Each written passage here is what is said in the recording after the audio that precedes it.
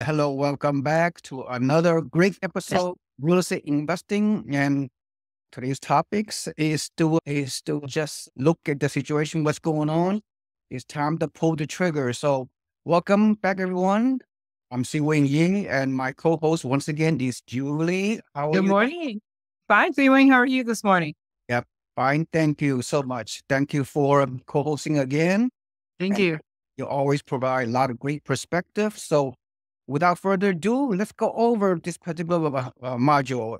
And once again, my title would be Pull the Trigger. So why? Because what's happening, as you can see, so if you're waiting for the alleged interest rate to decrease before jumping into the market, you're not thinking like a savvy investor because see what happened last week, the mortgage rate has decreased to around 1.15%. Now, this trending metrics is really gonna potentially it's gonna be very interesting. So more importantly, when it does, the market will flood with buyers to the tune of another 4 to 5 million potential buyers gonna get off the sideline with a drip. Just 1% reduction of the mortgage rate will create 4 to 5 million additional prospective buyers. And you know what's gonna happen?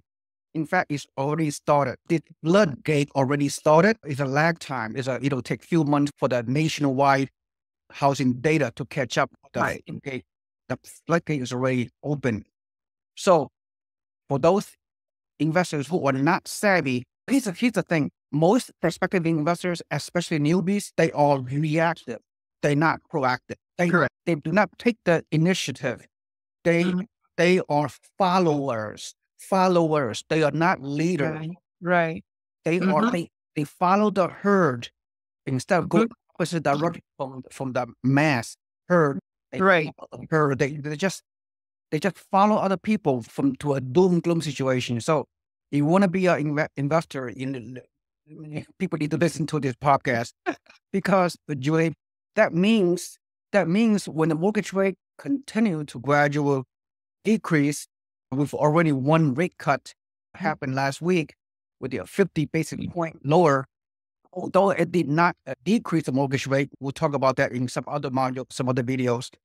But across next year, 2025, when the Federal Reserve may have another 3 or 4 rate decreases again, if that's not a trending data, I don't know what is. That means if you don't pull the trigger now to find a great deal, that means it'll, especially at the spring of next year, at the spring of every season, due to seasonality, the spring of every season, every year, there's a lot of real estate activities, right? That's history.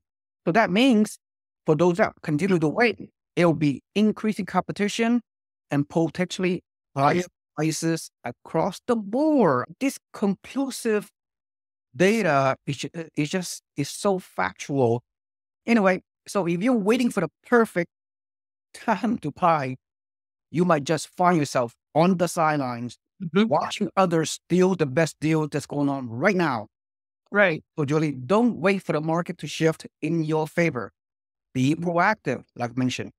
Look at product regularly, especially our investors within our work, and pull the trigger when you find a good deal. And we have tons of great deals because, Julie, if you continue to wait on the sidelines to wait for the perfect time, it ain't going to happen. Right. Said, and prices will go up and all the great seller concessions and buyer incentives, which we have right now, especially in Florida, our building concession will go away very soon. So today's advantage, we'll take advantage of today's great benefit and before the market takes off again. And again, decreasing mortgage rate will create upsurge in demand. What I mean by that, look at this. This data will blow your mind because we already have a very low supply inventory, a historical low in the past few years. I can't see how the supply inventory gonna come to match the demand. You and I, Julie, have talked about it last few years, especially recently. We have a lock-in effect. 80% of our current homeowners, they have a mortgage rate of less than 5%. Very difficult to entice those investors sitting at historical low rate to sell their home, to buy another home.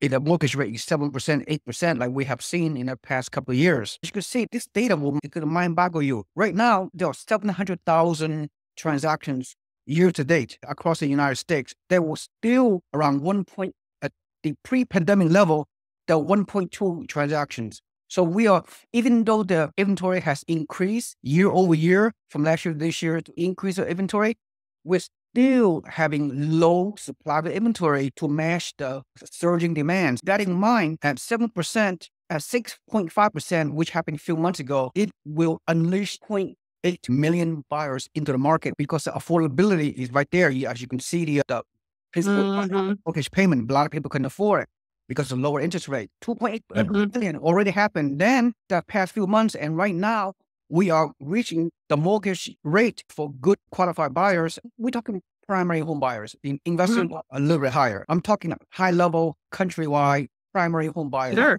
Sure. Kind of data, but investors rate is a little higher, but we all know that. When the mortgage rate reach at 6%, could be at the end of this year, could be next year, at 6%, that will unleash another couple of million buyers to the tune of 5.4 million more buyers going to get off the sidelines. Now, again, nobody have a crystal ball, right? It's just predicting mortgage rate is very difficult. But some housing experts and some websites, some data companies, they could predict by sometime next year, 2025, late next year or the beginning of 2026, the mortgage rate might come all the way down to the high fives. The low fives, I'm not sure. That is too optimistic. Let's say high five, 5.8, 5.9. Right. That will unleash a total of 7.7 more buyers into the market. And we're not going to have 2021 over again because it's a historical time. We will never again in our lifetime. But unleashing 7.7 more million buyers in the world of low inventory, that is mind-boggling. So your thoughts?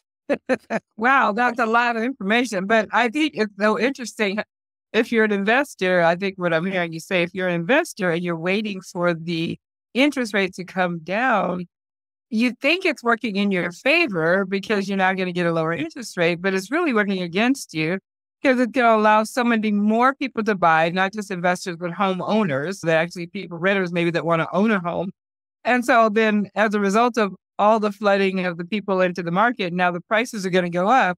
So it's almost like you're in the same place, but you got to compete against so many more people now. It really doesn't pay for you to wait for an interest rate to come down 50 basis points, 100 basis points, whatever.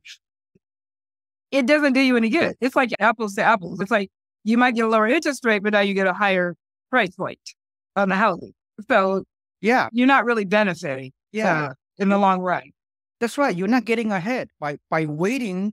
Yeah, you may get a lower mortgage rate in the next 6 to months to a year, but the prices has correspondingly gone up due to competition. It's supply and demand, right? There's more demand than supply.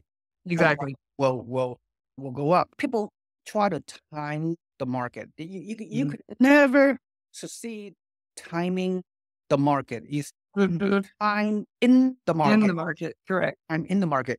Furthermore, Julie, you and I hammered down so often on our past videos, as a risk investor, you're not buying based on mortgage rates, right? Right. A homeowner, the mortgage rate is important because you have to qualify based on your income. You're living in the house for owner-occupied. But investor, there are deals everywhere, even with the elevated mortgage rate, the pro forma, the market that we're talking about, you can still cash flow even at 7.5% interest rate. But furthermore, we have sellers rate buy down to 4%, 5%. Right. We rate buy down for our buyer in Florida. You can cash flow even more based on this. So risk investors, if you are savvy, you don't buy based on the difference between 7% or 6.5% or 6%.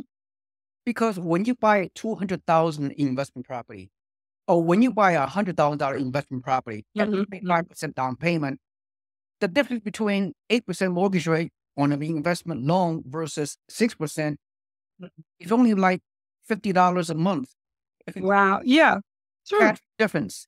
That could change your wealth building Not at all. Not at all. Yeah. It's Right.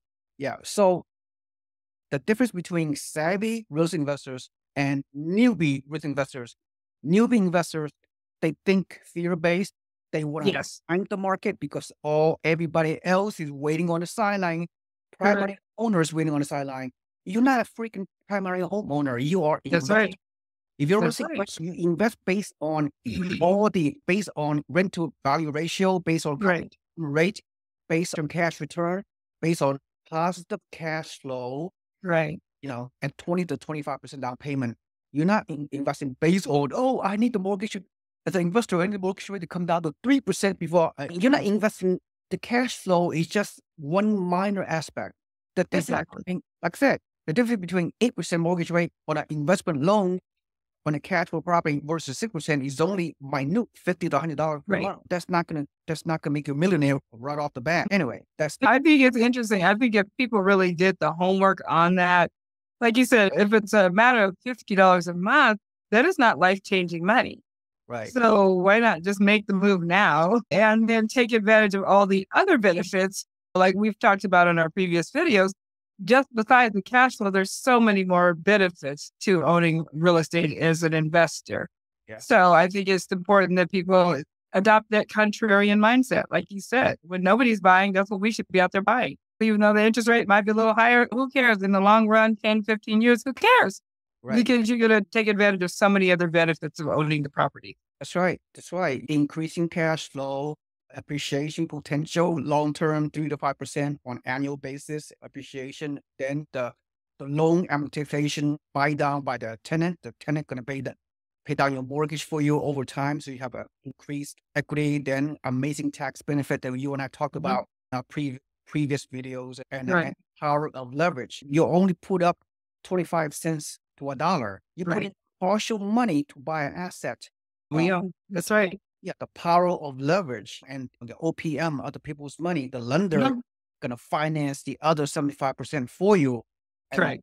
let your tenant pay down not only your mortgage on a monthly basis, but taxes, your insurance, your property management fee, your vacancy, your maintenance. All Absolutely. the rent you could collect if you buy in a good market, Mhm. like like we do. The rent and the renter gonna make you rich long term. Absolutely. Long term. That's the key. Long term. Yep. Yeah. And yeah, I think that's why this is just again, as we're talking about this, we're moving to the fourth quarter 2024. Just don't investors out there, just focus on your personal economy. Don't Mhm. don't worry about the elections.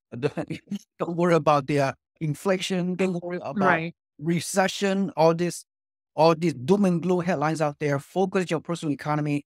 We find a good deal, we have a lot of good deals Mhm. and network. Just if you're financially ready, hold the trigger now so you can Now. price, lock in the mortgage rate. You can always refinance down the road. Uh, Right. Sit back and relax and collect the rent checks, Mhm. and everything else will fall into place. That's a very good point. Yeah. Like you always say, marry the property, date what you say, date the rate and marry the property. Yeah. Because even if it drops down, say 3 points, which we know that's probably not going to happen after the election or whatever everybody's waiting for, you can always refinance it and take advantage of the lower rate. And But you at least got the property at a current market value instead of waiting for the interest rates to drop whatever mysterious numbers in your head that yeah, you think it's going to drop. And then that floods the market and then the prices go up and now you're in the same place that you were before the interest rates were lower. So that's a really good point. That's a very yeah, good point. absolutely. That said, that's pretty much conclude this short video. And you guys out there, if you see any value whatsoever from this podcast, please like and subscribe to my YouTube channel. And also, if you have not already done so, put your email down below on my website, at the newsletter, and so you can become a free member of our real estate investing organization. By being a free member, every single morning you will receive a free email into your email inbox to learn more about real estate investment opportunities to increase your financial future. Anyway, thank you. Absolutely. Thank you. This has been great. Good information. Have a nice day. I'll see you guys in my next video. Bye bye. Bye bye.